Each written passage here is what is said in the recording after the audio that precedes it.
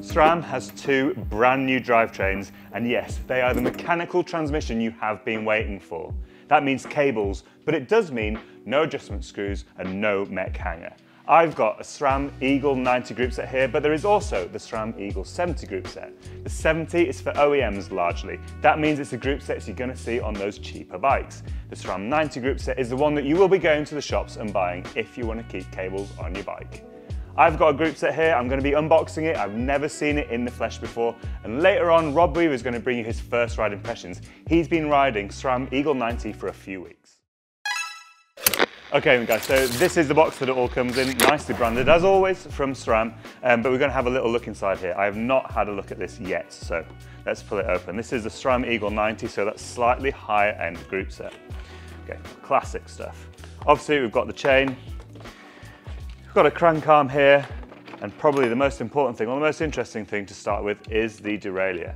Now, as you can see, this is one of those direct mount type derailleurs. That means that it bolts straight onto the frame, no derailleur hanger, but your frame must use the UDH, Universal Derailleur Hanger Standard, because that is where this bolts onto. I guess in many ways it's quite similar to the electronic ones, isn't it? Look, it's a similar shape. You've got quite a similar looking cage down here with the big jockey wheels on there to help sort of reduce friction in the drivetrain, and the main bolt that goes through the frame here. There is clearly no motor on there, there are no batteries in there, but what there is the cable stops for you to run a mechanical cable through there. Now, as mentioned, it does bolt straight onto the frame using their full mount standard. This is like a very heavily defined placement of the dropout and the cassette. And what this means is that there are actually no adjustment screws on there. This will be the first mechanical group set with no B tension and no high and low adjust, which should in theory make it quite easy to set up. So SRAM tell us it's actually got a very similar setup process to the electronic drivetrains or the electronic transmission drivetrains that they've brought out over the last couple of years. The only additional part is that you have to feed a cable through it and get the cable tension right, and that's the final step in the setup process. In the knuckle you have the same Type 4 damper, so that's the sort of the clutch system in there, and that's the same one that you find on the electric derailleurs. Now the Eagle 70 version has a slightly cheaper drag spring in there just to keep the whole derailleur a little bit cheaper. If you look down the mech, you will see that the derailleur cage is a little bit bent, but it is meant to be bent, and that is the same thing that again you'll find on transmission. In fact, SRAM said that this is the most rebuildable derailleur on the market, pretty much. Pretty much everything on this can be replaced, including obviously the cage, the jockey wheels, some of these parallelograms. Now what's interesting is that a lot of them are also cross-compatible or cross-changeable with the electronic derailleurs that you may also have seen. So if you've got a transmission group set on your bike and you bust it up, maybe this could be a little cheaper way of fixing it up in the long run. Now, one little feature on this that I saw that I quite liked was the addition of the roller jig, and obviously this was something that previous SRAM mechanical derailleurs had. Now, I don't know if you remember, a long time ago there's a thing called the Avid roller jig. It was a little add-on that you'd put between the derailleur and your outer cable routing to make the kink in the cable a little bit less severe when it was going into mech. It was basically a little roller for the cable to go around. I know that they had this on previous SRAM mechanical drivetrains that were more recently released, but it's quite nice to see the little roller jig left still in there. Kind of cool. Now, as you may know, on electronic transmission group sets, the setup process has a few steps on it that are different to a normal mechanical drivetrain. This one still has the same little button here, so you can bend this out and you've got your setup position, and when you're getting your wheel in and out, you can obviously trap your finger or press it in so you've got a full lock on there. Classic SRAM stuff. We really like it here. That's really nice to see. Don't do that, please. All right, next up are the cranks. Now, it's a pretty standard forged aluminium crank here. It uses the dub wide standard for, I think it's a 55mm chain line, and of course the standard little plastic tightener thing on there that you will have seen on a lot of SRAM cranksets in the past. On the back of the 90, you've got the 8-bolt chainring mount standard on there. This means that there are plenty of options when this does run out. This is a stamped steel chainring. From the off, you get 30 up to 34 tooth options. However, you can fit a 36 or a 38 from some of the more expensive SRAM drivetrains because they use the same mounting standard. And if you really want to, you can also mount an 8-volt power meter from Quark, from SRAM, onto these cranks if you really want to. Aftermarket, they will come with a double bash, so when your cranks are in the forward or back position, you've always got a little bit of protection for those chain rings if you're going over a log or a rock. You can remove them as well. And then if you're getting this on a bike, it'll come with either none, 1 or 2 bash guards. But the option's there, you can bolt them on and off so you can sort of have it to see what you like. Now, if you have the Eagle 70 cranks, it uses the 3-bolt mounting standard. So there are sort of slightly different options out there, but you can also get bash guards on that as well. Again, 2 will come in the box, 1, 2 or 0 will come on bikes. Now, when I was looking at the press release about the new cranks, something really jumped out. There are so many different crank arm length options available with this crank. I'm going to go from the top. Okay, so the 90 standard drivetrain crank has options from 155 up to 175 millimeters in length. So there's 155, 160, 165, 170, 175, so 5 different lengths. There is an e-bike option for the SRAM Eagle 90 crank as well. And this comes with 150 up to 170 mil length. So 5 mil shorter range, but down to 150 mil. And that crank is compatible with Bros, with SRAM Proud Chain, with Bosch, and with ISIS mounted cranks. So quite a bit of compatibility there. The Eagle 90 cranks, they come in a slightly narrower width, 165, 170, 175. And then the Eagle 70 e-bike crank comes in 160, 165 and 170 mil length. So again, a narrower range. So that's the cranks. Let's have a look at the shifter, the business end of the group set. Okay, so this is the new shifter. It looks really slimline. I think they sort of used the stealth brake lever thing as like a design inspiration here because it's really nice and low profile. There's an aluminium lever on there, pulls it through, and it does of course use the MMX clamps to attach to your brake levers. More on that in a minute. The design of this is designed apparently to get the cable coming out more parallel to the handlebars. We've seen that a lot recently. SRAM and Shimano, for example, have both changed up their brakes to have the hoses running along the bars. Gives a slightly tidier look. It means that if you've got more integration on there, especially with e-bikes, it's a bit easier to get those hoses routed into the frame a bit cleaner. So this has obviously a multiple click, 2. On there. However, there is an e-bike version which will only do a single click, and that is because it prevents you sort of overshifting when you're putting a lot of power through the crank so you don't snap your chain. So if you buy the e-bike version, it will only do a single click at a time instead of the double with the standard mechanical. So one of the things when this was all announced I wondered about was about cross compatibility or backwards compatibility, because obviously SRAM have got loads of shifters from history. Unfortunately, the cable pull for this shifter is different from, I guess, the current or the previous generation mechanical shifters. So there's no backwards compatibility if you are running SRAM mechanical with the new full mount derailleur. The other thing that you can't do with this, that you can do with electronic stuff, is run it on your gravel bike. So a lot of people on gravel are running it's kind of a mullet setup, they call it in gravel, where they're running the T-type or transmission electronic derailleurs with their electric shifters, because Bluetooth doesn't have a cable pull. But this does, and it's not compatible with drop bar levers.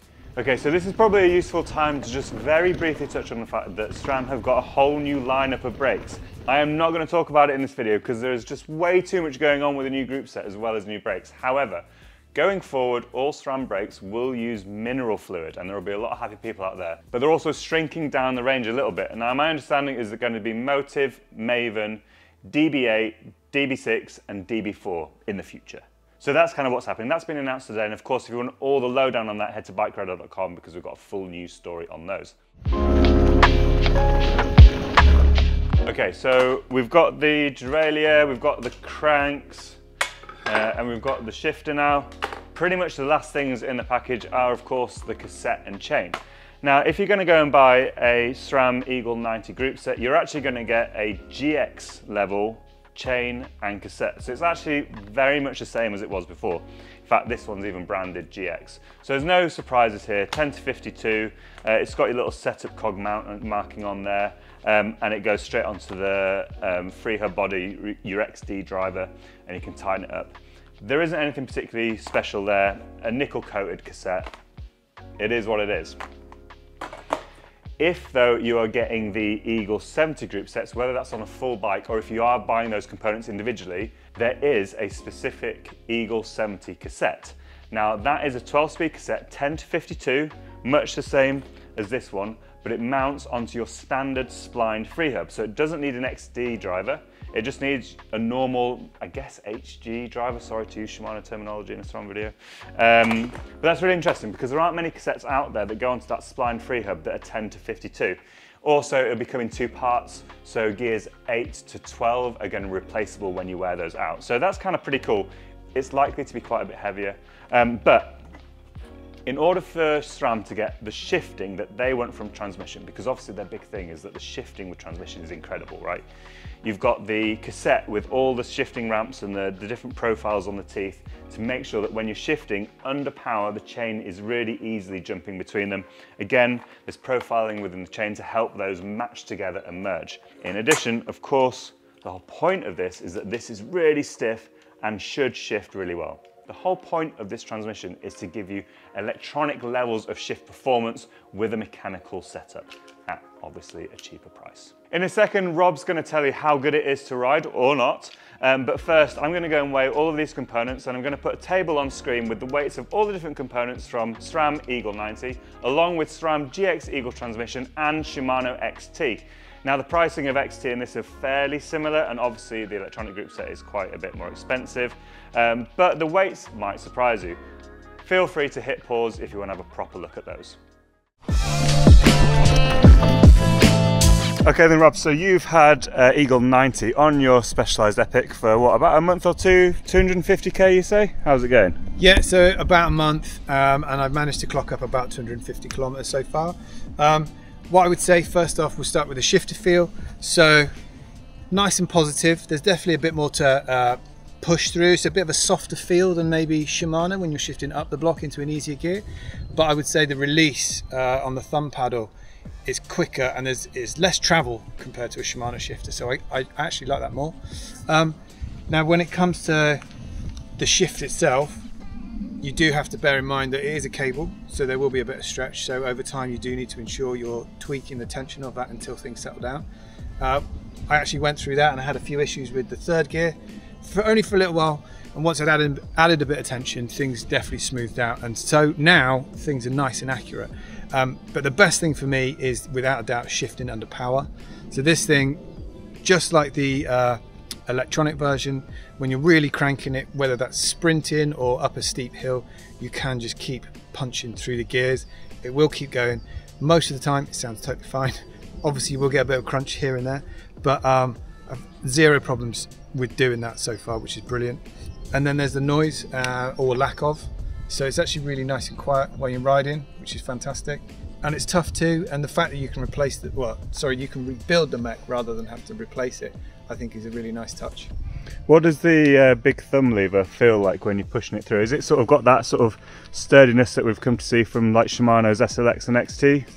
I would say maybe it's not quite as positive as theirs, and the click isn't as pronounced, but it's still, you know, it's still a nice feel to it. And as soon as you start to push it, you can see the derailleur move. So it's nothing's wasted really when you're doing that. There's just maybe a bit more of a slightly softer touch to it, but you still get a nice positive click.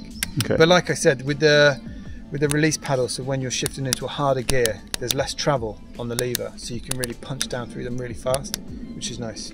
Obviously with the electronic transmission, there's sometimes a little bit of a delay between hitting the button and the gear actually shifting, but with a mechanical one, it's going to shift exactly when it wants to. How is that? You say the shifting under power is really good. Does it ever sort of like chatter like Shimano can do when you're shifting up the gears? As in like that rumbling sort yeah. of? No, so far it's been fairly crisp in that sense. You know, each shift is positive. Obviously it still has the shifter ramps on the cassette, so there is that, but timing wise it feels nice and easy and fairly sort of positive, I'd say. And what about the clutch? It's the Type 4 clutch in there, so has it been a quiet ride when you're rattling over bumps, or is there a bit of chain slap going on? Is it easy? So, I mean, obviously it's hard to say because on the bike I'm on the Specialized Epic 8, there's a lot of chainstay protection. So obviously that damps that down quite a bit. But so far, yeah, nice and quiet. And considering this only has, what, 120 mil of travel, when you're kind of bouncing through stuff, you'd expect it to be quite loud because it doesn't have that much travel. But the reality is it's nice and quiet. And I guess in terms of longevity, the Eagle 90's got a steel stamped chainring. It's got the same cassette as GX and the same chain as GX, so we'd expect it to last a long time. I'd hope so, yeah. Yeah, only time will tell though, right? Lovely stuff. And okay, any sort of wrapping up, what do you think? Good, bad, or indifferent? I like the fact that SRAM have gone, despite the fact they've got so many wireless groups out there on the market now, they're still investing in mechanical shifting. Okay, that's Rob's first ride review of the new SRAM Eagle 90. Now, of course, if you've enjoyed this video, give it a like. If you've got any questions about the new group set, drop them in the comments below. And head to bikeradar.com because there's full sets of articles on there with all the details you need to know about the group sets. And, of course, on the new brakes that are also being announced at the moment from SRAM. If you've enjoyed this video, stick around because we've also got a Trail Hacks how to fix dodgy shifting with transmission by the side of the trail. It's really easy and it is here.